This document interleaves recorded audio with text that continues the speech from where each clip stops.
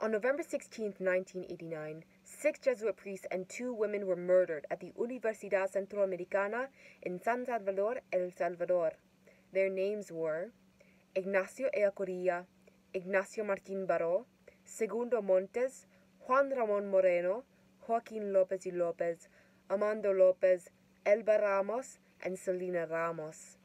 They were murdered by the Atlacat Battalion, a death squad formed at the U.S. School of the Americas, and which was responsible for some of the worst massacres in the Salvadoran Civil War and in modern Latin American history. The priests were murdered because of their work at the Universidad Centroamericana, advocating for justice and speaking out against the Salvadoran dictatorship. This work brought criticism from the military and eventually led to their deaths. They followed Jesuit values by being people for others and using their privilege to speak out for those who could not speak for themselves, and they used their faith to work towards justice and fight for a better, more equitable future.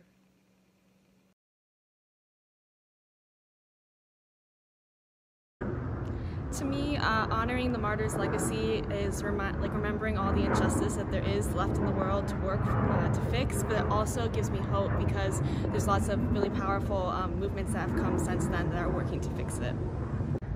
To me, honoring the martyrs' legacy means standing up for injustice whenever I see it and educating people on what their mission was and what they fought for. Honoring their legacy means following all the Fordham values that I've learned here throughout my time at college and embodying them in all my actions, especially being men and women for all. We need to recognize that there's just connectivity amongst all humans.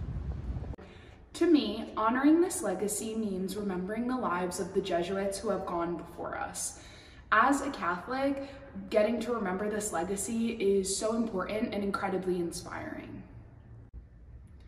To me, honoring their legacy means upholding the values that we have been taught at Fordham, being men and women for others, and just how the Jesuits at the UCA were fighting for the marginalized communities of El Salvador.